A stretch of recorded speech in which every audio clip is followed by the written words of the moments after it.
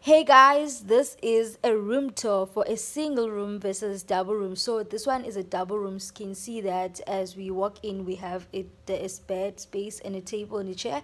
Then on the other side, we have the same thing, a bed and the table and the chair. And then we move on the side, we have the wardrobe, and people have like different wardrobes, and the other person has his wardrobe, and the other person has the wardrobe. Very spacious, if you ask me. And we look at the single room, which is very spacious, and there's a wardrobe. And then as you walk in, you're welcomed by the wardrobe, and then a bed space, and then your table and the chair, and then where you put your books and the heater. Very spacious.